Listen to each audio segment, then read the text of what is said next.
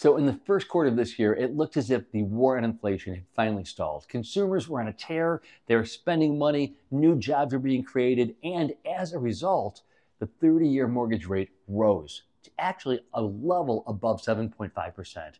Finally, this past Friday, some reprieve. There were 240,000 new jobs that were expected to have been grown in the month of April. Well, actually only 175,000 jobs were created. That was good news. The 10-year Treasury came down, and as a result, as you know, the 30-year mortgage rate actually fell in concert.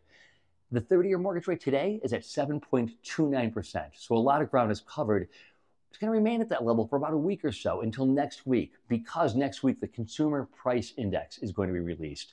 That is going to tell us one way or another whether or not the war on inflation has actually resumed and if we're starting to get control of inflation, or whether or not it is stalled or perhaps even going up. One way or another, there's going to be movement in the 30-year mortgage next week. Stay tuned and let's hope for some good news. In the meantime, if you have any questions or concerns in regard to real estate, give me a call, 330-8750.